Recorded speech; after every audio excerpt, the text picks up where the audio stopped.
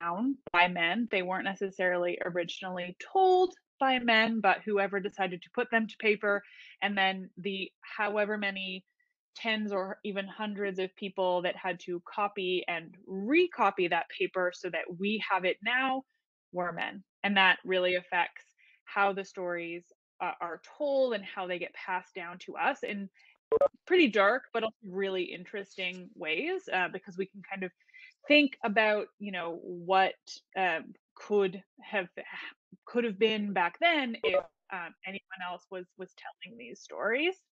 I'm gonna sorry stop real quick. Kirsten, do you know if there's any way to like turn off the notification for people joining on my end? Sorry, everyone, but there's like a beeping in my noise every time anyone joins. It probably can't, but it's Yeah, fine. Okay. I was thinking about that, and I think Like people, I'm just gonna since it's hopefully it should get a little bit better now. yeah, yeah, not to worry. Sorry. No, no, it's totally fine. I'm just like, if I can stop that. Um, yeah, so essentially, like, I'm just most interested in kind of in all of those things. And I think Homeric epic and women in those stories are the perfect example. I also just noticed I'm going to point out it's very likely that a cat is going to jump up on my lap at any point because this is all just work from home situations here. Um, so women in Homeric epic, I think the number one person that we think of is going to be Helen, notably named Helen of Troy. I'm not sure what everyone has and has not studied. I know you guys are working off of Emily Wilson's Odyssey, so that certainly is like an incredible translation, which I will mention later. But in terms of the Iliad, Helen is our number one, and the Odyssey as well. Actually, I'll get to that. This is just how my mind hops around to lots of different scenarios. But Helen, I find so interesting because everything we know about her from a pop culture perspective, from just like generally living in the Western world and taking in information, suggests like so many different things about her. She left with Paris completely of her own free will. She left her husband and child behind in Sparta, and she went off to Troy to start a new life. Or she was kidnapped by Paris and she didn't want to go at all and she left for Troy for that reason. There's so many different opportunities or so many different like thoughts that we have on her as this character, and the whole of the war is basically blamed on her from the Iliad and beyond, when in all the actual sources and everything, Helen doesn't actually really have a say in anything. We don't know what choice she made or didn't make. We don't know what she felt about anything. She just kind of exists in this like really brief realm of, she has like a handful of lines in the Iliad, and yet the whole thing is going on because of her in this really fascinating way where she is constantly being blamed by the people who are waging this war over her, when in truth, we have all these ideas about why the war is waged or what have you, or just it's because of Helen. But obviously, if we really think about it critically, it is just because men are angry that something was taken away from them. So she gets this blame in such a fascinating way because really, ultimately, Menelaus is mad because his property was taken away from him by Paris, whether or not she went willingly. And I find that just the nature of how we think of Helen in the modern world or and in the ancient sources is just so affected by the way that men behaved and the way that they held on to their property, which in this case is a literal woman, and how that kind of affects how we see her as a character. She gets so few lines. She just speaks, in Troy. She kind of looks out over the people, gives them information, and we just know nothing about how she actually feels about the situation. And then moving on to the Odyssey, I find an even more fascinating character because in the Odyssey, we see her in this completely different situation where she has been returned to Sparta with her husband Menelaus. Where we see this because Telemachus goes to speak to Menelaus searching for his father. And in that case, Helen is not only like a well-spoken and fairly strong character compared to her role in the Iliad, but she actually performs magic in this really fascinating way that it, of course, there are so many debates about whether or not, there was one person called Homer. It's very unlikely that there was, but who wrote down the Iliad and the Odyssey, and whether or not they ever had the same author, or whether, they're just completely two separate epic poems that were developed over time by so many different people. It's fascinating to think about. I think the example of Helen is the perfect example for the latter argument, that who knows, who wrote the Iliad and the Odyssey, but it was unlikely to be the same person. They have such different stories and vibes, and just like the entire way the stories are told are so completely different between the two works. But the Helen in the Odyssey, it is basically a witch in certain ways. She like creates this thing to make everybody happy and make everybody calm down and have a nice time, and like basically drugs everyone in there, which is just, it's such a different situation for her. And I just often think about, where these different versions were coming from, who, maybe had a more interesting take on Helen and inserted that into the work. There's also you know there's arguments to be made, and that scholars do make, about whether or not the first, I think it's the first four books of the Odyssey, were actually included in the original, in whatever way the original story appeared, just because they don't really fit with the rest of the story either. And Helen is in those initial bits. You have to wonder whether she was always in the story.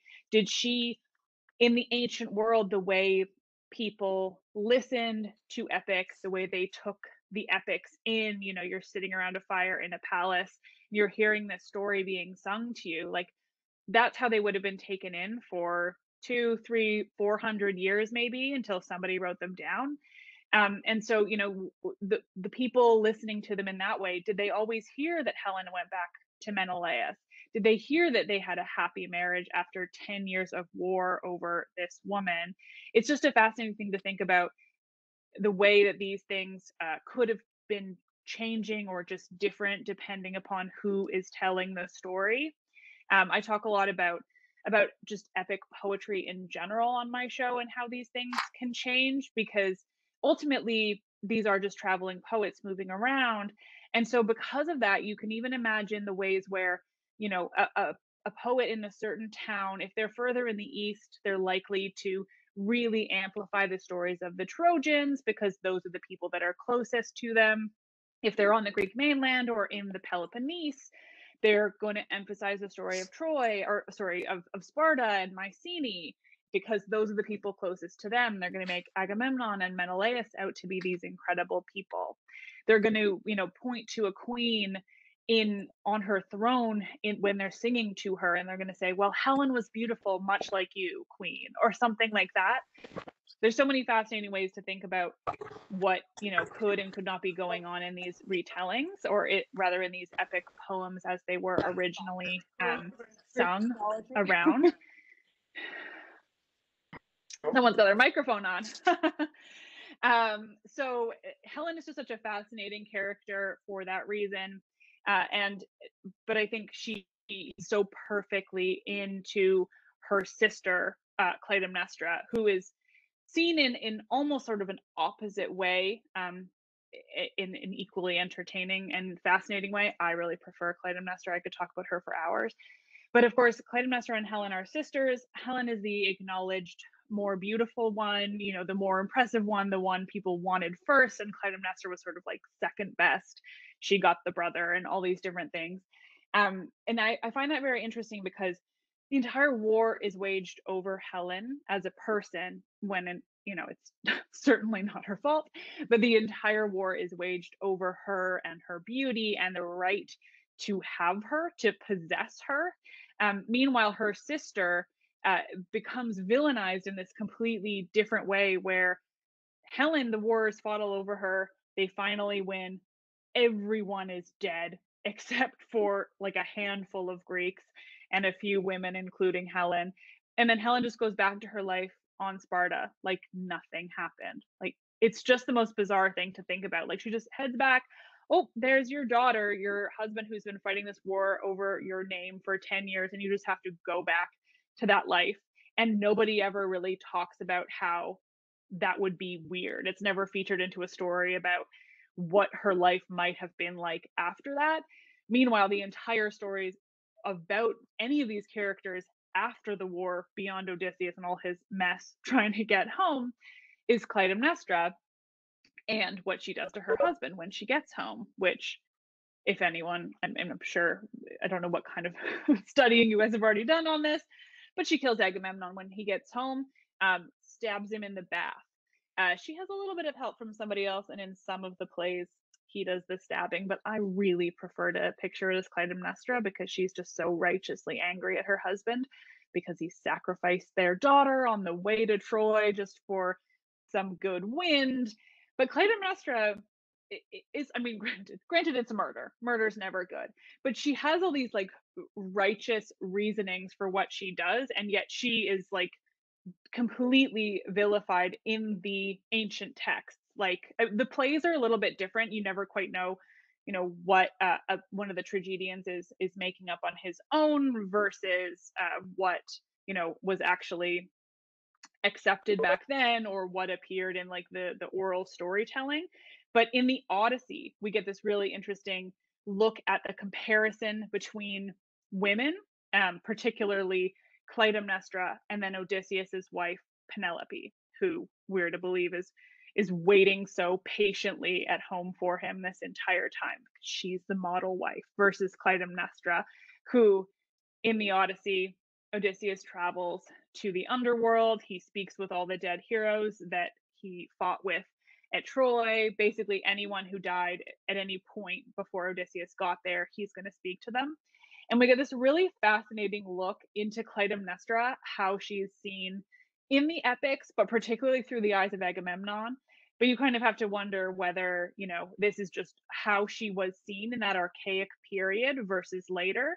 And it is just truly this comparison of Agamemnon says to Odysseus, like, oh, your wife is back home. She's so good and she's waiting for you and she's a perfect wife. She hasn't done anything while you've been away. And she's just been this incredibly, wonderful and steadfast woman this whole time. Meanwhile, my wife, I went home and she killed me.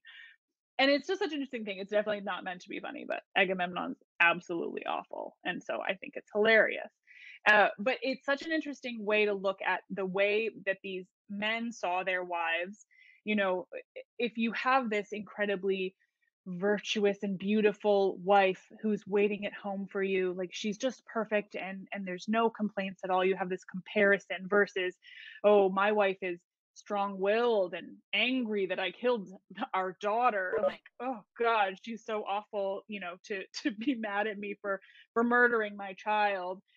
You have the more reasoned wife, and mine is the worst. It's just I feel like I'm not making any concrete arguments here. I can just talk about these women forever, but it's just they're all just so interesting. And then we get to Penelope, who is meant to be seen as this perfect woman, not because she is like Helen style. She's not so beautiful that everyone in the world wants to steal her away and keep her as their own. She's just like basically holding down the fort for Odysseus for 20 years, and that alone makes her into be this paragon of virtue. Meanwhile, all it really is her just being annoyed that all of these men are like raging through her home this entire time. And she does miss her husband. She makes that very clear, but it's not like, I'm gonna lose my train of thought. It's just such an interesting thing to consider how these women were seen and why. Penelope is good just because she just like stays, quote unquote pure for Odysseus while he's away. She doesn't give in to the suitors. That's how it's seen.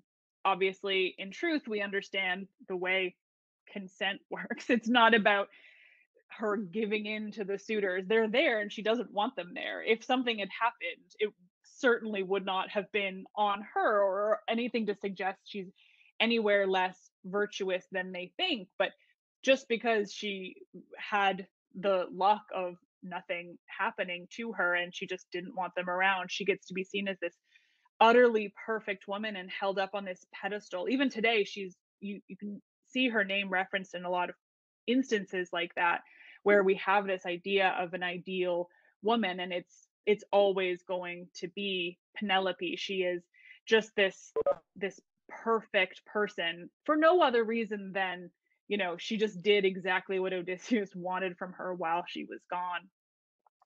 And so you do have to wonder what these stories would have been like in, a less patriarchal world, certainly, but also just in, if women were telling these stories. And that's when I'm going to turn over to a question that was submitted, because I also need something to work off of so I can stop just rambling thoughts. But the question that was submitted was, are there any accounts of ancient Greek life as written by a woman, and are they different from a man's perspective? And the answer is yes, but we don't know much of them. And that alone I find interesting, which is why I wanted to talk about it.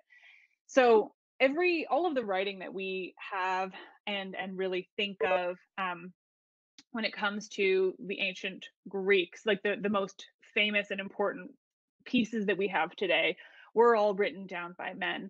Again, these are all oral storytelling. I think that's the most interesting thing to remember. And I think it's something that, as modern people, we have a lot of trouble wrapping our heads around and reminding ourselves how these things worked. So, one thing I'm asked a lot on my podcast is things like, well, I heard this version, but you've told this version, or, is this version right or wrong? In the mythology, because we have so many like really varying, like really broadly different versions of stories and characters, or, timelines that don't match up. We're like, so Heracles, sacked Troy like a couple generations before the Trojan War, but also he was like friends with certain people who are in the war. All these different questions where chronology doesn't match up, or variations exist that just make one have add one detail that means the rest of the details don't make any sense. And a lot of people have trouble wrapping their heads around it, or they want to know what is the right version, what's the original version. And I think the thing to just constantly remind yourself when you're trying to wrap your head around how these stories functioned in the ancient world is that they were not writing them in the way that we write stories or think of stories now. There was no one there to say, like, oh, well, no, this couldn't happen at this time because this, and this have to happen first, or because this person's already dead, or because this person's not born yet. There's no continuity. There's no one keeping track of that stuff, because these weren't narratives in the way that we understand them now. They weren't writing them down to be bound in a book and to be read, 2,700 years later, but even just to be bound in a book and read.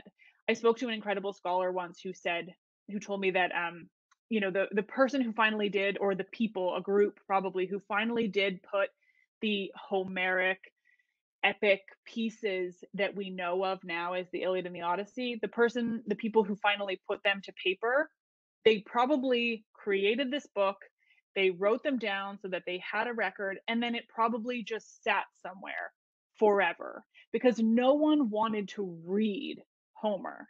You wanted to hear the stories being sung to you, because that's how they were meant to be told. So books weren't written to be read later, to be understood in the way they are now, and that's why things changed. Things were written, or things were sung and told over many hundreds of years. Um, and I know I started talking about the woman, the one woman writer that we have, but it's just, that's the most important way I think of understanding how. But which leads to, there is one woman writer whose work we actually have record of now. We know there were other women writing, or rather singing, writing their own songs, because all of these they weren't books, they weren't poems, they were songs. The Iliad and the Odyssey included. They were meant to be sung while the singer played an instrument, probably a lyre, along to the songs. So they were songwriters. They were basically like indie songwriters of today. I'm not going to think of a reference that's relevant. But they were indie songwriters of today. They were people who were writing these things to be sung around a fire or traveled around and shared these stories all over. And the one woman whose work survives is a woman named Sappho. She's from the island of Lesbos. It's just in modern pronunciation, it's Lesbos. And she was an incredibly famous poet and songwriter, essentially. But because of the way she was incredibly well respected in her time, but at the same time, within a few hundred years, there was enough, I think just enough misogyny, whatever you want to say it, enough patriarchy that had just like gotten even worse, if you could believe it. Or, in the following years, basically her work was written down at some point, but whoever was then making the calls, 100, 200, 300 years later to recopy those manuscripts before they crumbled into dust did not consider Sappho to be important enough to be recopied. This probably happened closer to the Christian era when it was like, oh my God, there's a woman. She's writing about love. Just a woman in general writing about love and sex for that matter. She also writes a lot of erotic poetry. And they were like, no, no, no, like this cannot be copied down.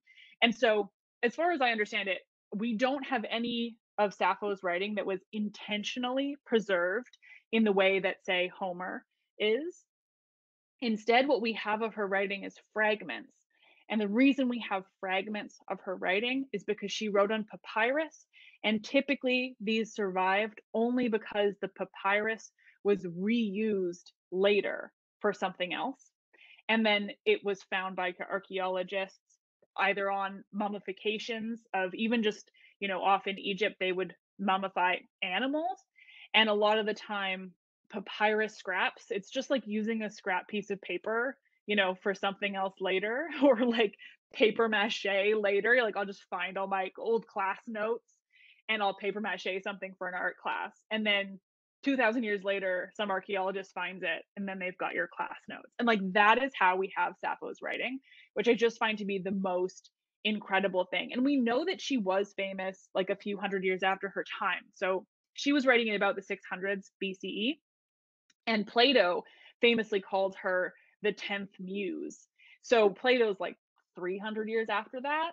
And he considered her to be so important. So we know she was like incredibly famous. We know that she was long lasting. Her work survived for at least a few hundred years. But then somewhere down the line, people stopped copying it down and then it didn't get preserved to us today. So there's either one or two full poems of hers, excuse me, that we have, and that the rest is like one, two, three lines of poetry that have just survived on those little papyrus fragments. And it's fascinating. But what we do know about her writing is that one, she was like this super famous poet and songwriter, but also she wrote love poetry either for herself or others. The reason those questions are out there is because she wrote about love poetry for women and men. She wrote erotic poetry devoted to, professing love to women and to men. And so we have these kind of fascinating questions that surround her.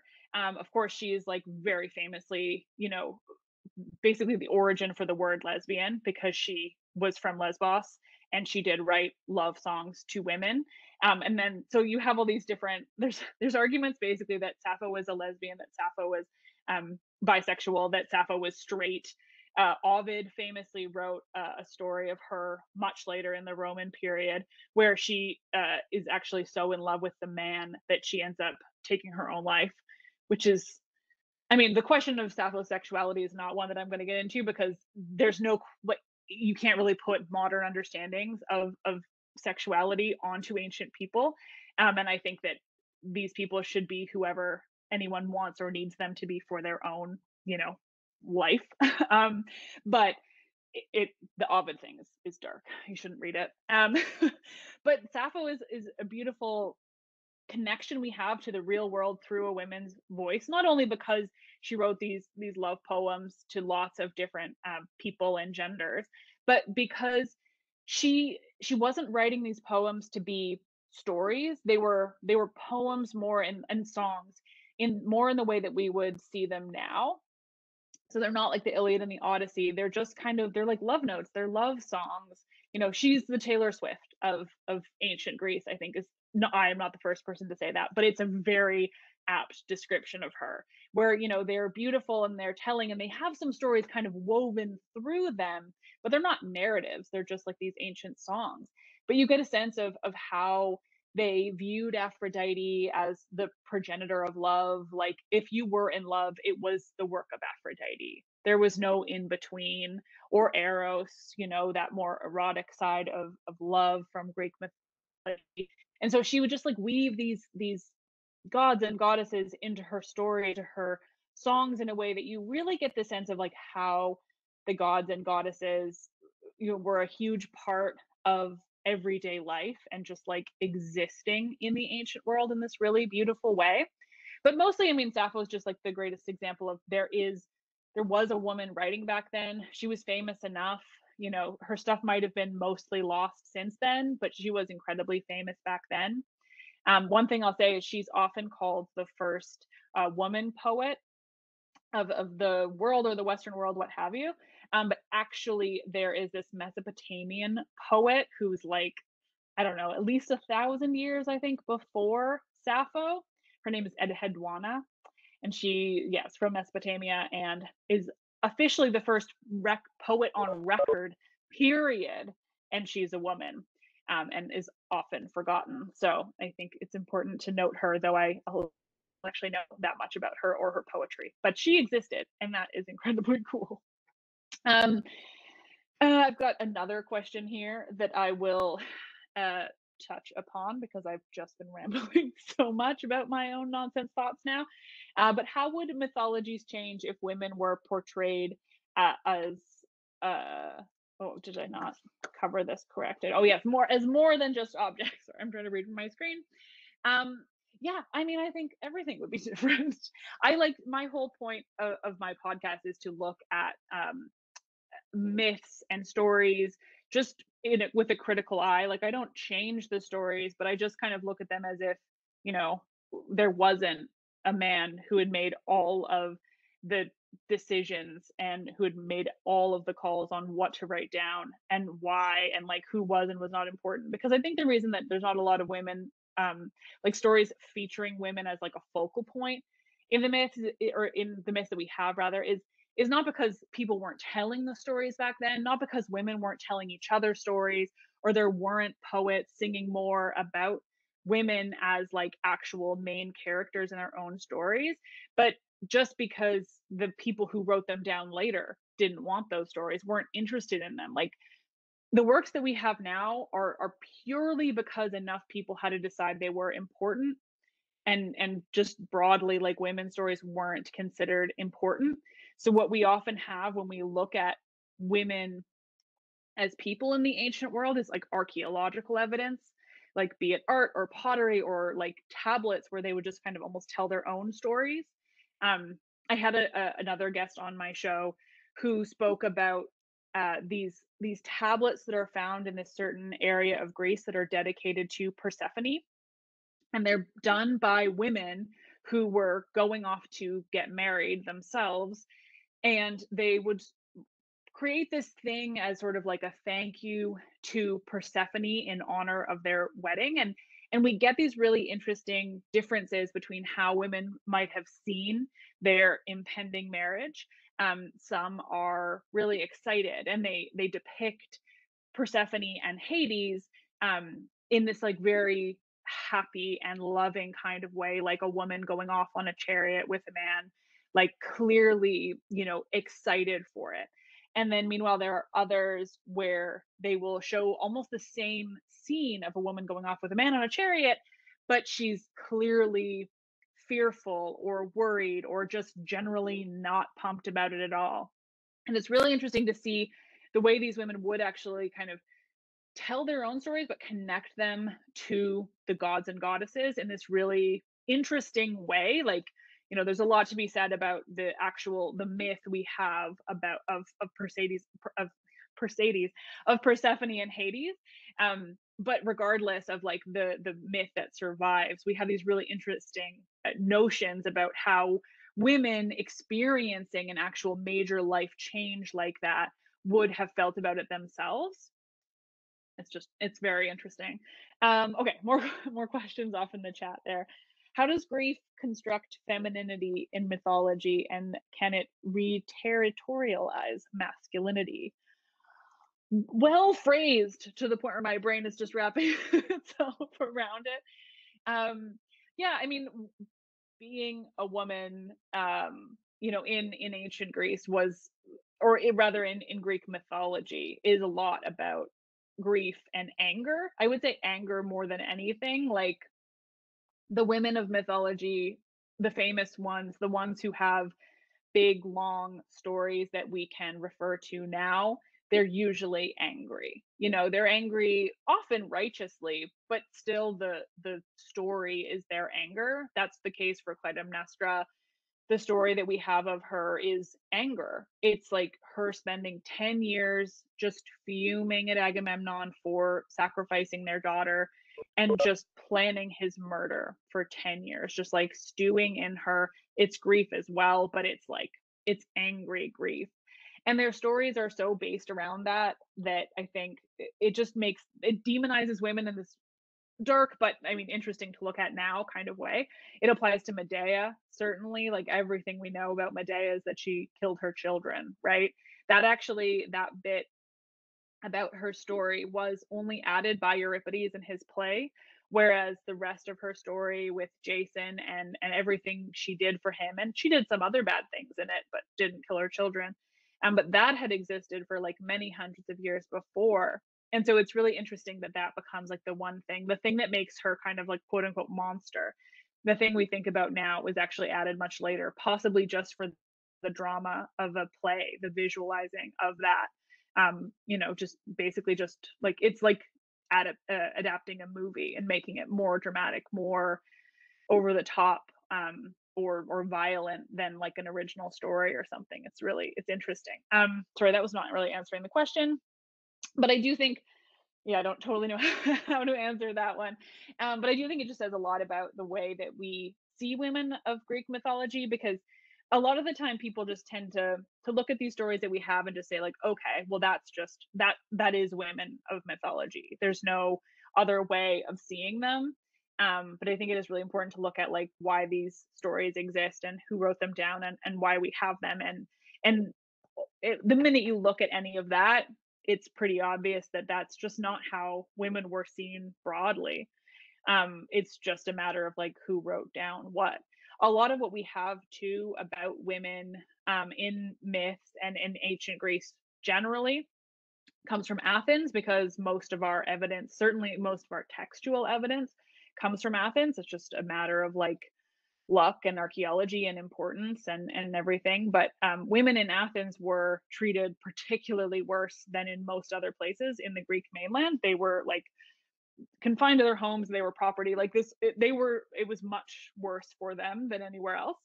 And I think that's really interesting because it gives this, and I'm guilty of it in my podcast as well, but it gives this like false sense of women were like literally nothing back then, or they were always property. They're always seen as like, almost inhuman. And it really like is mostly true of Athens and not necessarily elsewhere. Again, now I'm just going off into other thoughts. So what's the other question? How important are reinterpretations of stories told by men, like the Penelopeid, in changing modern retelling of these stories? I think they're really important. The Penelopeid is an interesting example. I haven't read it in well over 10 years. But it is such an interesting example because I mean, I think Penelope deserves that, but also because the way Margaret Atwood did it is to write it in the same kind of style. I don't know if she did it in the like um di- didactic hexameter, is that what it is? Dactylic hexameter, the like meter of the time. But the fact that she just wrote it in verse generally and like put it all into place in a way that is so similar to the Odyssey is really, really interesting. So I think that definitely adds a lot. Um, but I also think like, I don't know, modern retellings I think are generally important for a lot of different reasons. I think they're important for us today purely just for representation. I think it's the same with queer retellings and retellings of anything like that. I think it's important for people to just be able to see themselves in books about these ancient places, but also just sort of to take back the way that these stories and these people have been kind of like really held on tight by old white men. And that's like true of academia in the last hundred, like before the last 100 years and everything too. So, I mean, the more retellings by women, I think, or marginalized genders, people of color, what have you, like the more the better, because it's just a matter of getting representation into these stories and seeing other people. I mean, it certainly applies to people of color and everything too, because there's like a level of whiteness that's ascribed to these ancient worlds that is like, deeply inaccurate, and they were so I think that's really important as well. I think it's mostly important, or even more important, in movies and stuff, but we've just not seen that really done in a way that like is has made a meaningful impact, and I think it should. um Okay, another question. Are there more stories in Greek and Roman history where men and women have viewed them differently, i.e., Medusa? What a great reason to talk about Medusa.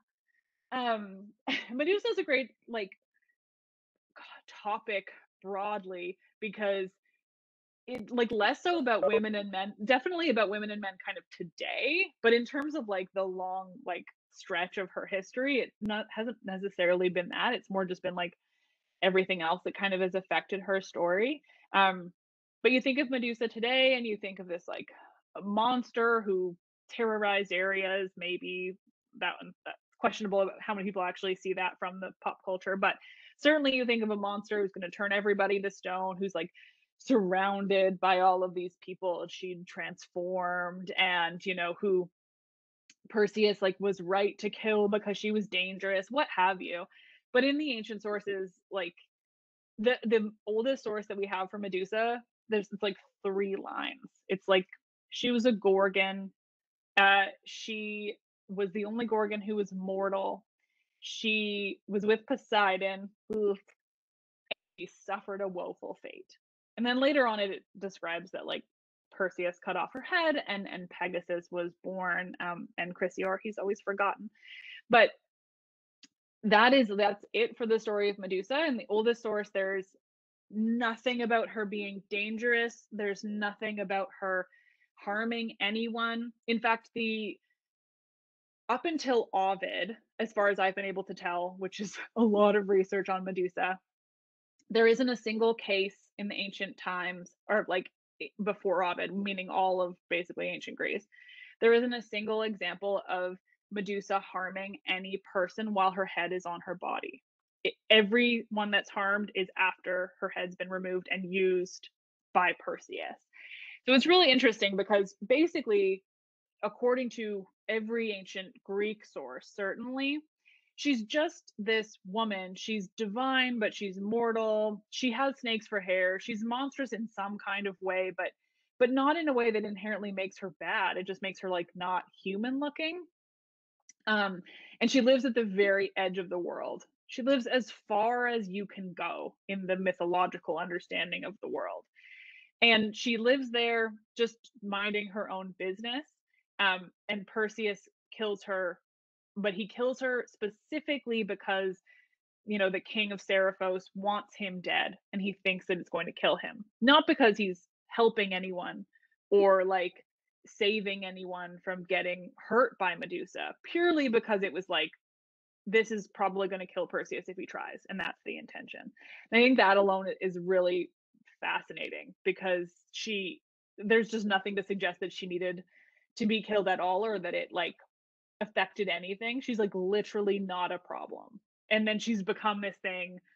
And now I think women and other people certainly are trying to take her back, because there's there's just like she is this great fascinating character. She's a survivor of like being assault by a god, and she is just like just lives her life off in the middle of nowhere before she's killed for no reason. I don't know. I usually frame my sentences or thoughts on Medusa better, but my brain's going everywhere right now. But she's just generally fascinating, to consider as a way that the world today has like taken what was basically just a strong and independent woman from Greek mythology and turned her into this absolute monster who needs to be killed. It's truly wild the way she's been totally misinterpreted as this like creature, this deadly being. It's fascinating. I've talked about it a lot on my podcast if you want to hear me sound smarter about it. So on to the next question. Are there any stories about Spartan women? I've heard some pretty badass things about them, but I was wondering about the actual ancient stories that we have. So Spartan women, Sparta in general, like I just don't think that we have a lot of their writing. That said, like I mean, I research sources obsessively and I've never come across anything really about Sparta. I know there is stuff. So actually I'm currently like in the planning stages. They have a really big long series about Sparta in basically whatever way I can cover it, because not only is it a really interesting place, and I think women had a lot more autonomy, but that said, the Spartans generally have been misunderstood in like both correct and incorrect kind of ways. Like the Sparta of 300 is not a thing. Like the almost every notion kind of in it, I think, is like really skewed towards making them seem like this incredible people, and they were, but like not in that way. I don't know. It's a very problematic movie. But just women in general, I do think they had a lot more autonomy. Mostly women outside of Athens had a lot more autonomy. And it's interesting. I don't know. I don't know enough about Sparta, but I'm working on it because I think it's going to be it is a very interesting place. But because everything that we, or most, mainstream sources, if you're not like deep in academia, handle Athens or get their information from Athens, because of that, um, Sparta sort of has fallen by the wayside because they were obviously like fighting each other for a very long time. And so I think a lot of it has to do with that, and just generally being a people who weren't as interested in writing their stories down, or like just keeping records like that. It's just a matter too of like, sure, really interested in writing things down. And if they weren't, then we have a lot less to work off of. And we have to decide a lot more things or determine a lot more things based on archaeological evidence, which is like certainly possible. And you can get a lot from that. And I'm not an archaeologist, so I won't try to pretend like I really know. But ultimately, like the reason we have so much more information about other places is because we literally have the writing of it. And we don't really have a lot of that for Sparta. So that's kind of interesting in itself. Um, all right, what do you think the difference in portrayal of male and female gods in Homer says about gender attitudes? I don't know if I should read it all out loud, but I'm going to. And societal roles of the time, Zeus and Hera. How does this affect daily life and storytelling? It's so I often wonder about how the gods in Homer really affect like the general understanding of the gods broadly, because it is a very, I mean, it's a very archaic source, obviously, but it also has a lot of contradictory things, which is quite interesting, like compared to some of the other sources we have on mythology. Obviously, the two like big names we have for archaic mythology are Homer and Hesiod, and they say two very different things. I mean, granted, their like regional differences are huge when it comes to trying to understand the mythologies, or like who believed what. It's often like this was not a unified country, not even at that time like really unified city states that was coming. Like it's just these regional things, and they were really only connected vaguely by their language, but even that really varied across the regions and everything. So it's just interesting to think about, and I think we often get stuck in thinking of like Greece, but that did not exist. Even the word Greece is Latin. But generally, I think the gods tend not to represent um, how they understood gender roles, because I think they just got a pass kind of on everything. Like to an extent, obviously Hera is pretty beholden to Zeus. A little bit less so in the Iliad, which I find interesting.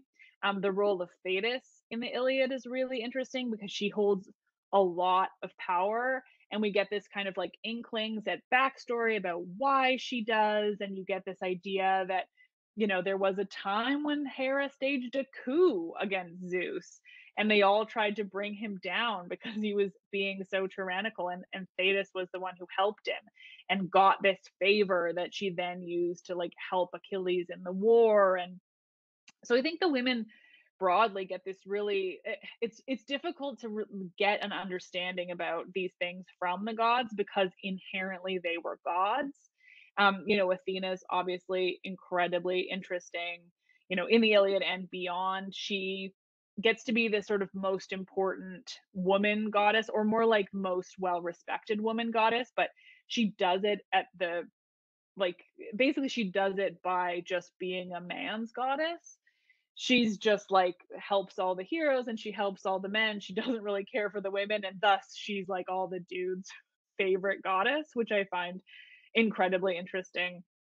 But yeah, I often wonder about how it does affect the societal roles of the time. And like I'm not super well versed in the history. Like I've got the mythology, like the stories of the mythology in my brain. But I'm getting more and more aware of the historical aspects and things, but I definitely don't know enough. I'm constantly trying to learn more. Um, but what are my thoughts on characters like Calypso and Circe? They're both very interesting. I think, I mean, the Calypso of it all is like, there's a lot of questions, I think, about how to see her. Um, I kind of see it as like Odysseus lands with her, and at the time he's just kind of like, hey, this might be a nice place for me to rest for a little bit. I've been through a lot. I watched a lot of people die because I'm a very bad leader. And like, here's this nice lady, she's kind of pretty. Is that a bonus? And then, she ends up keeping him there for 7 years. And then before long, he's like, I do not want to be here anymore. So it's an interesting kind of balance of like how to visualize the consent too, because it's obviously not explicit at all. You have to kind of just make your own judgments based on the very minimal information that we have, because also people like Calypso specifically, a little bit less so Circe, but like it still quite applies to her. But these characters are almost exclusive to the Odyssey, which is sort of fascinating in itself. Like, as far as I know, Calypso does not really appear anywhere else other than maybe as a named nymph, but that might be it. And meanwhile, Circe does and does not, but like I think the Odyssey is certainly like the earliest source for Circe, as far as I know. And she alone, like I just love Circe. She's fascinating. Like I'll take a strong independent witch living all on her own with like a bunch of wild animals and like ladies hanging out. It sounds like an ideal life, but I do really appreciate Circe in the Odyssey because she does get to be this, like I kind of see her as almost equally strong and like full of character, and like I guess with enough agency, like almost equal to Penelope, if not more so. Obviously she isn't seen that way because she, has witchy powers and things, so she's been sort of made into an other in a different way than Penelope. But broadly, I think she's just super fascinating because she, does have all of this independence, and she kind of just like, oh, Odysseus, you're here. Like, it's nice to have you. Let's kind of have some fun for this year. And then when you go, you go. And I'm going to be exactly the same as before you left. I'm not really bothered by it. Like, I'll just go on living my life. So, I mean, honestly, Circe might be one of the most, like, I don't know. I don't want to say feminist because it's not, it's not a term that you can really put back then, but she might be the one of the most like just independent and like, I don't need you kind of women in mythology in a very fun way.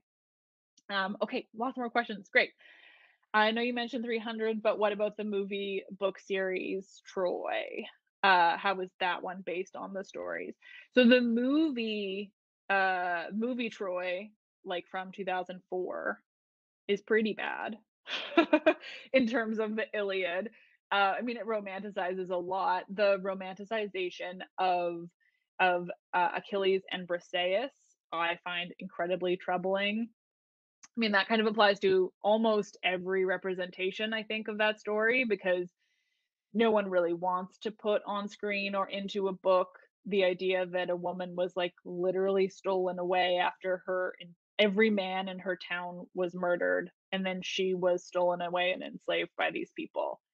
And then you just have to write that story. So like Silence of the Girls is a great version that actually does like look at it from that perspective. But certainly in Troy, like it's kind of gross. The fact that Achilles and Patroclus are cousins will bother me forever. Um, obviously there's a lot of debate about whether or not they were explicitly in a relationship. Homer doesn't say it outright, but they certainly were not like cousins, like Brad Pitt and his like little baby cousin in that movie. Um, now I'm just getting very casual in my answers. But yeah, but I'm also not sure about the book series that you're referring to here, unless it means Stephen Fry. Um, what about the maids? Like the Odyssey? Or now do you want to nod? Yeah. um, the the women in the Odyssey at the end, it's I mean that's awful. It's very bad. But yeah, I don't know exactly. Like it's one of the most horrifying moments in literature, probably.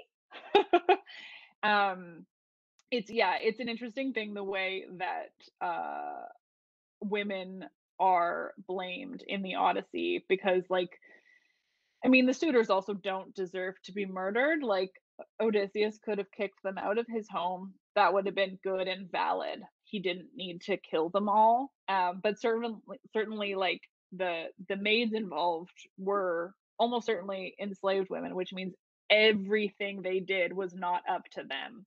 And so, like, literally nothing they did should have caused any kind of like retribution on Odysseus's part. And it's certainly disturbing for sure. Um, so, okay, what are my opinions on the modern interpretations of women in Greek mythos, like in Lore Olympus? I mean, I have trouble, I don't want to like ever, give too much talk one way or the other about modern interpretations because I like don't want to like say anything that could be construed as mean to anyone who is writing today because that's not deserved ever. That said, I'm not referring to Lore Olympus in that way because I quite like Lore Olympus. But I also find for me personally, I think my issue is that I'm too deep into the ancient stories. So, like, I read a lot of retellings. I do love Lore Olympus. I'm totally caught up, except I think it might have restarted again. But the I find I don't my brain doesn't want to connect them to the ancient sources. Like I just kind of keep them as this totally separate thing. And I think I need to do that just because I live in this world where like literally every moment of my day is spent researching Greek mythology in one way or another. And so I kind of have to keep the two worlds separate. Like I do find, and this is the case for when I was telling the story of the Trojan War on the podcast, I was also reading the Song of Achilles, and that like absolutely influenced how I told that story. And so I try to watch that as well, and like that doesn't happen. So yeah, I just find I have to like really separate my brain on like how I see the retellings. I love them, and I'm so glad that there are so many. Like there's constantly more retellings of Greek myth coming out, typically by women, and I think that's super cool. I think that like so many women of Greek myth deserve to have their stories told, and like deserve to have this like new voice, even if it is a new reinterpretation so many years later. But just kind of like have that voice that they didn't get to have in the ancient sources is generally very cool. Are there more depictions of queer women in ancient stories? It's very minimal.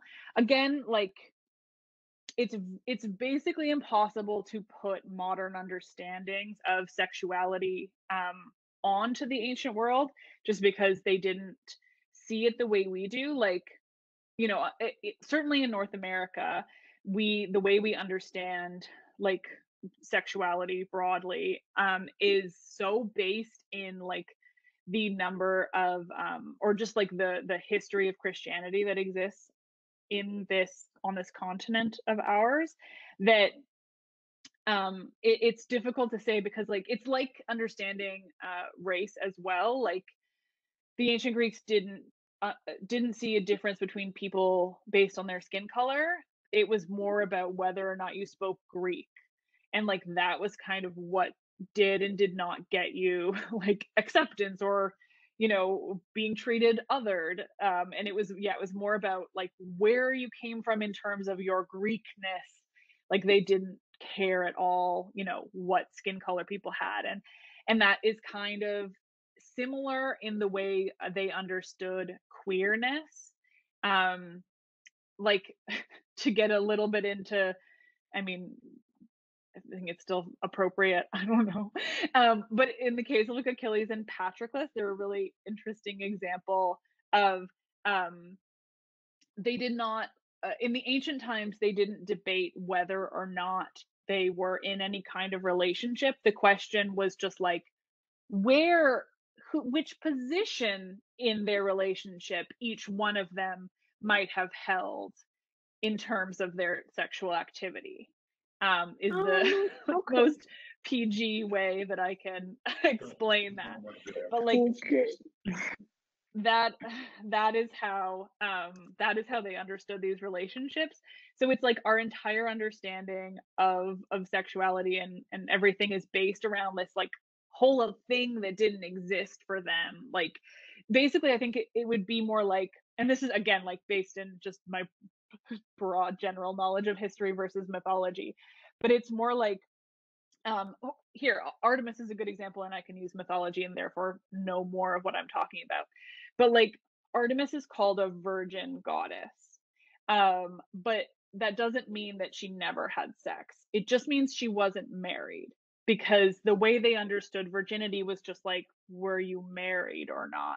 But like she could have been doing whatever she wanted off with her nymphs.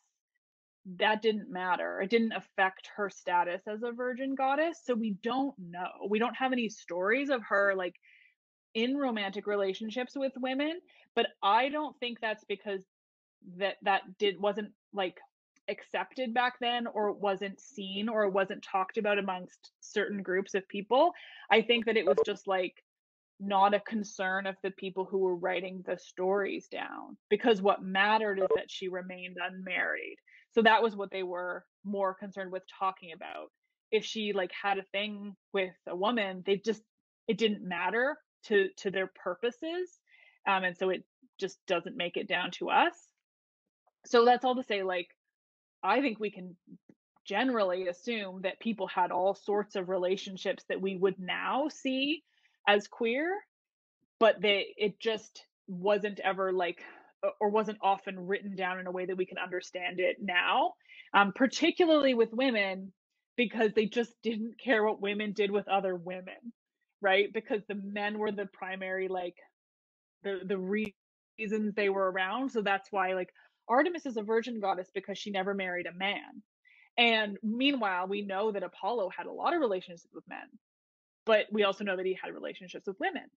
And so it's like, it's almost like if the relationship did not include a man, it didn't matter. So it's just, I like to, like, I'm assuming that Artemis had lots of relationships with other women. We just don't know about them. Was marriage a big part of Greek and Roman life? Yes, definitely. More so in terms of like living in the world. Like so this is applicable to Athens. I'm not great at Rome, so I'll kind of leave them aside.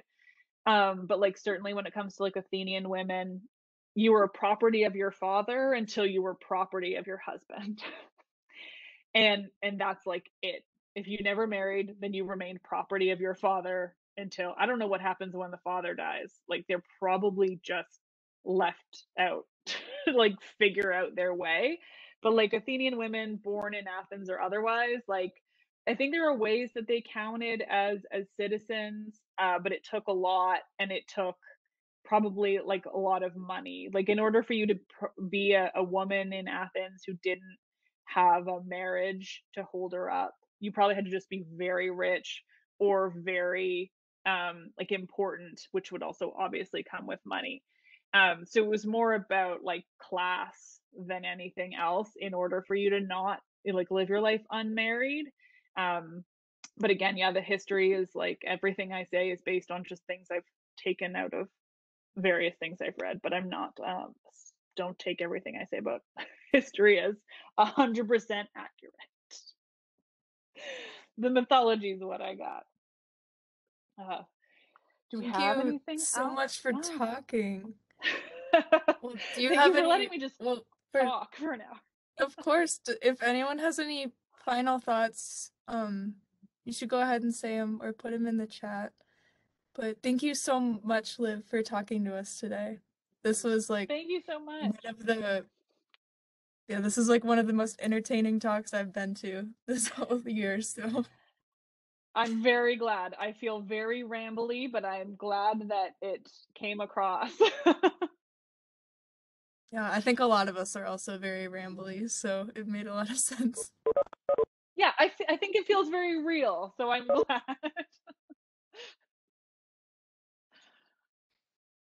Yes. Lots of thank yous in there. Thank you Bye. all. Yeah. Very kind.